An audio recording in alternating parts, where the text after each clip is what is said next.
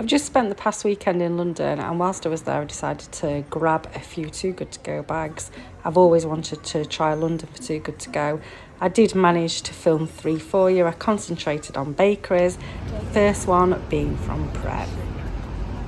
Let's have a look at what they've given us and hope that it's suitable for mine and Drew's dinner. The bag cost a £5. It's supposed to be about £15 worth of value. So we have, it's either a raisin or a cinnamon. I can't quite figure that one out. Can you? Raisin or cinnamon pastry. So that'll be good for tomorrow morning or this evening. We have a yoghurt bowl, which is mango and banana sunrise smoothie. So I would imagine that I need to have that tonight, because there is a fridge downstairs. I'm in a youth hostel. Fridge downstairs, but I'm not wanting to use it. Cheese and ham sandwich. You can either have ham, you can either have cheese, you can have cheese and ham. But it's a decent cheese and ham sandwich. And then we have 2 more items. We've got a pot of butternut masala soup. It smells right nice, this soup. Full pot. Ooh, that will do me. I reckon Drew's going to have some of that as well. And then an Italian style chicken and basil wrap. Nice. So, what do we think? £5?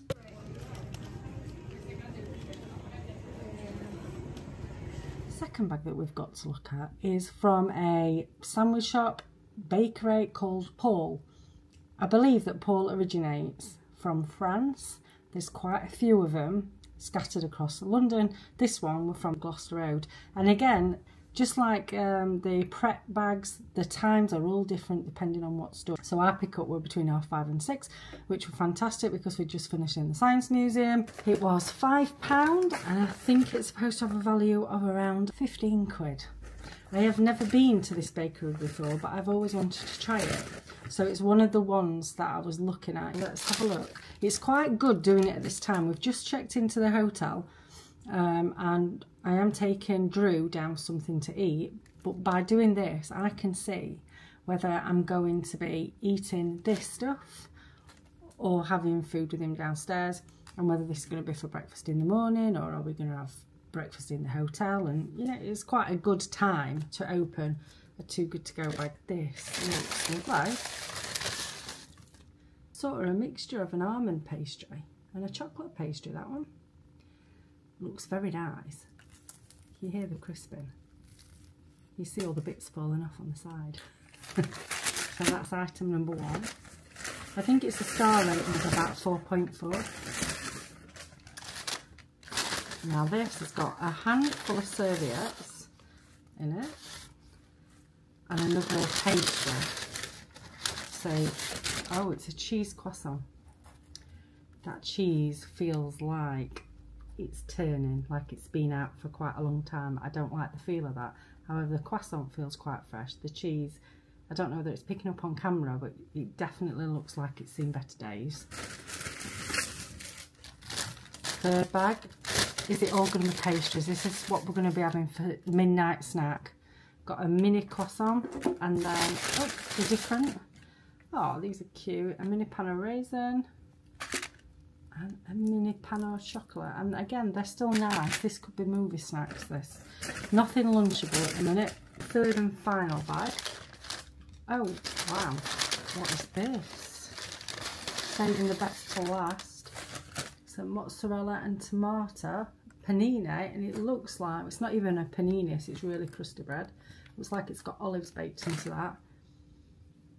That smells nice and fresh. So I think, ladies and gents, that is what I'm going to be having for dinner. What do we think? Let me just show you what we've got all together so you can have a good look before you decide. There we go, just in case you need a reminder of what we got from this one.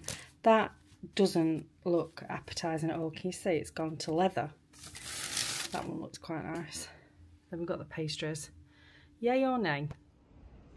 The third bag that we're collecting is located in St Martin's Courtyard in Covent Gardens. It's called Fair Shot and it's a not-for-profit cafe.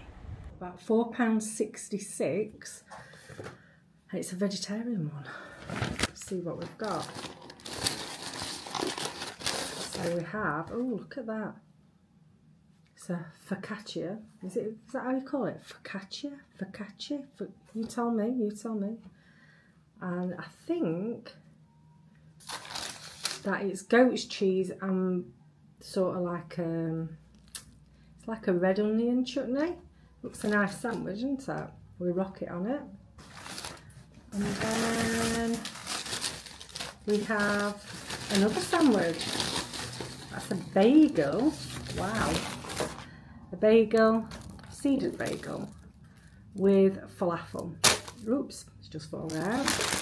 Is there anything else? No, that's it. So that was £4.66. What do you think of that? We have got a bonus. We've got a bonus though, because we were in Covent Garden, we've been out for something to eat. We noticed that Lola's Cupcakes had got a bag coming up. So let's have a look at the cupcakes from Lola's. I haven't had any of these for years. Now this is a chain that is all over London. These were just under £5, this box. Wow. So we've got 4 cupcakes. Oops. And I'll pop the price on the screen because I took a little picture of how much 4 cupcakes would have cost.